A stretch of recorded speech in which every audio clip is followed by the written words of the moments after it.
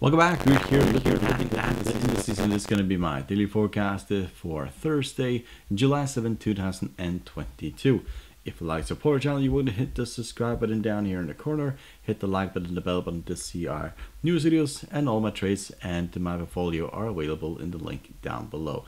So let's start by looking at the Nasdaq, and as you can see, we have rallied quite a bit. We were up 0.76% today, and at the current stage we were a lot higher, but gave most of those gains back at the end of the session. So kind of signaled that people are starting to short this. Don't expect this to go significantly higher. We have the 50 moving average just here at 12.1k, and going above that, well, we could, but still it is the mentality for this market at the moment is kind of selling these rallies. So you can see the rallies up towards the 20 simple moving average are getting sold, up towards the 50 several times are getting sold, and selling at the end of the close is kind of signal also that people are expecting this to basically break down. If we were to break to the upside, then we have this area here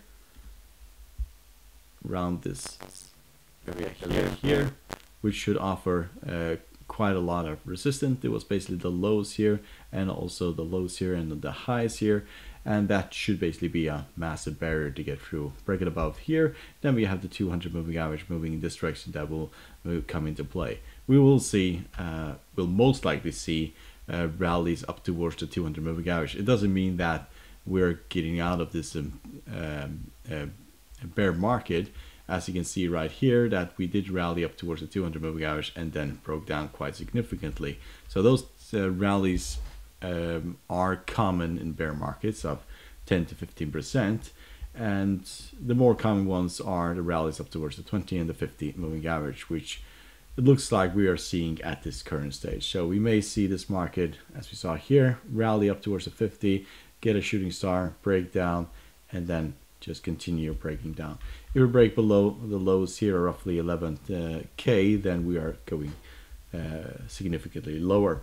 If we look at technical indicators, we can see the MACD is still bullish, stochastic is bullish, and the RSI is also bullish. And now a lot of room to be up to the upside of the rally and also to the downside. So let's look at the S&P500. Same goes for the S&P. It did rally up towards 3,870 and then ended up at 3,850, give or take. So we gave most of its gains back at the end of the US session. We are also running into a barrier right here, which should also offer a massive amount of resistance. We also have the 50 moving average just around this area. So give or take 3,900 up towards 4,000. That should be probably as far as this market will go. Kind of expecting something similar to what we saw here, that we rally up towards this area and then give that away. Breaking below the lows here of 3,640, well, then we're going to see the market tumble even further.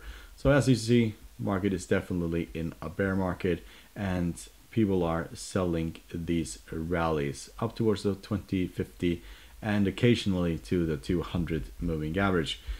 MACD is bullish, stochastic is bullish, and the RSI is bullish. So momentum at the moment is to the upside, but in a bear market, those fading rallies is kind of the tactic that most traders are using at this current stage until things turn around and we end up in a bull market yet again. So let's look at the Dow Jones, and as you can see, also here, it was basically all over the place. Not a lot of movement in the Dow Jones. Technical indicators, all of them are fairly bullish at this current stage. We're hanging around right at the 20 simple moving average, just above that. Up here we have the 50 moving average. That's probably going to move in this direction. 200 move this direction, and the 20 simple moving average will continue going lower. We are approaching an area here that should be resistant. And the question is whether or not we break down from here or we manage to go up towards the 50 moving average and then break down. Breaking below 29.6k or the lows here, then this market will drop significantly lower. If you look at technical indicators, we can see the MACD is bullish, stochastic is bullish, and the RSI is bullish, and there's a lot of room to the downside. So let's go to the European market. DAX, well, kind of ended up where it started. It has basically been all over the place. Kind of expect a rally, a minor rally from the DAX going forward, as we are very low in the RSI. May drop to the lows here, but don't see a drop similar to this occurring anytime soon. We're kind of making a double bottom here, and this will probably break in the near future, but at the moment I'm kind of betting on that the market is going to rally up towards one of these moving averages. 200 moving average is probably the least likely, as we also have a massive area of resistance here. So if we were to get all the way up towards this point, then that is probably the best outcome for a short. But rally up towards the 20 simple moving average, that is a probability, but 50 moving average is kind of where I expect this market to find major resistance. So if you look at technical indicators, we can see the MACD is bearish, stochastic is turning around but in negative territory, becoming bullish, and the RSI is turning around but is at the edge of being oversold. So let's look at the Japanese Nikkei.